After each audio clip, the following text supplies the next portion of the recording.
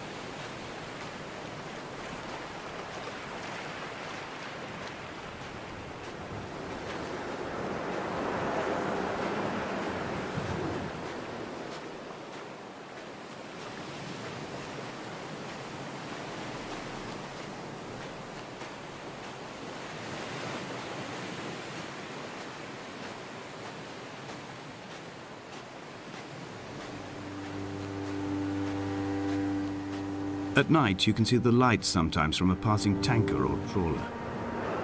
From up on the cliffs, they are mundane. But down here, they fugue into ambiguity. For instance, I cannot readily tell if they belong above or below the waves. The distinction now seems banal. Why not everything and all at once? There's nothing better to do here than indulge in contradictions whilst waiting for the fabric of life to unravel.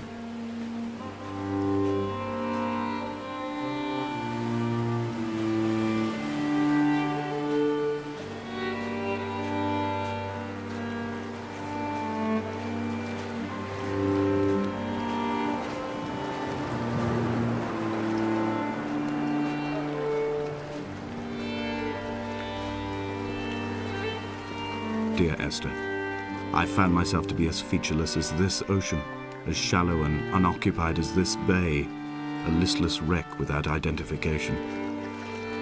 My rocks are these bones, and a careful fence to keep the precipice at bay. Shot through me caves, my forehead a mount. This aerial will transmit into me so. All overexposed, the nervous system, where Donnelly's boots and yours and mine still trample. I will carry a torch for you. I will leave it at the foot of my headstone. You will need it for the tunnels that carry me under.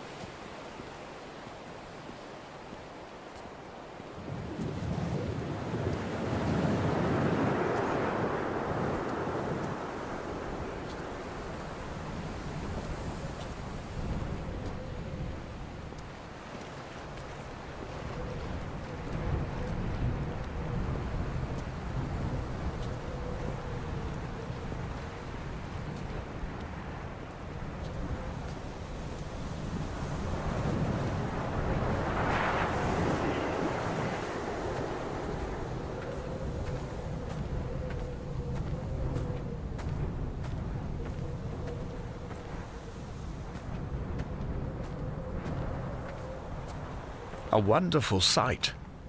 The moon cresting the junction between the cliff path and the stone circle. It cast a shadow of the ridge across the beach, all the world as if you had signed your name in untidy handwriting.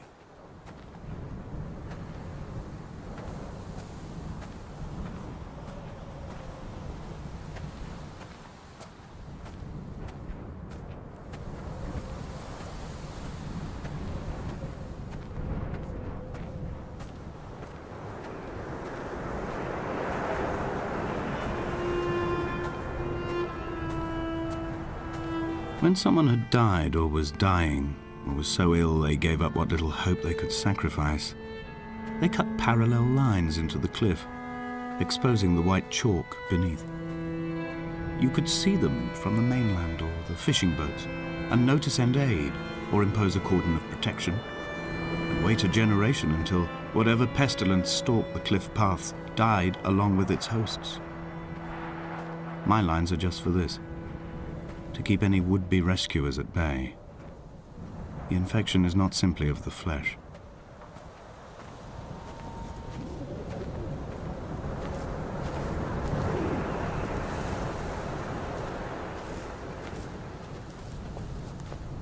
They were God-fearing people, those shepherds. There was no love in the relationship. Donnelly tells me that they had one Bible that was passed around in strict rotation. It was stolen by a visiting monk in 1776, 2 years before the island was abandoned altogether. In the interim, I wonder, did they assign chapter and verse to the stones and grasses, marking the geography with a superimposed significance that they could actually walk the Bible and inhabit its contradictions?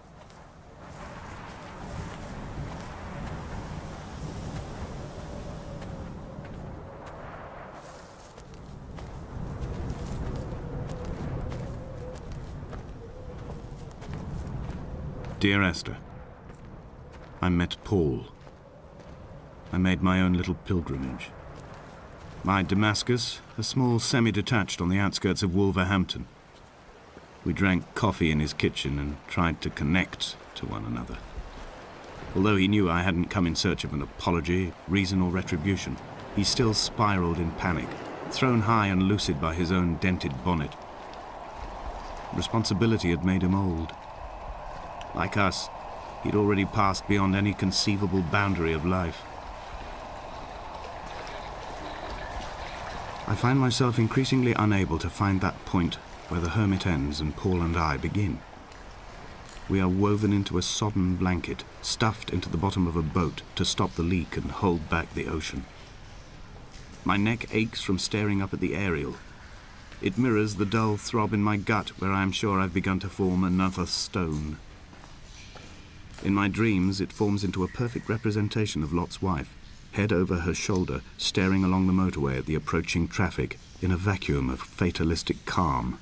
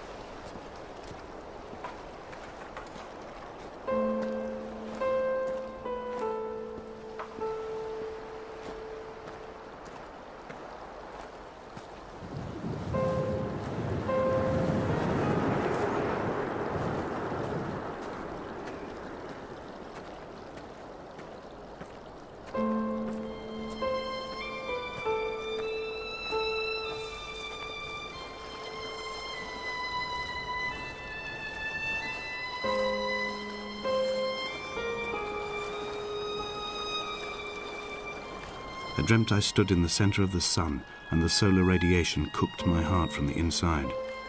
My teeth will curl and my fingernails fall off into my pockets like loose change.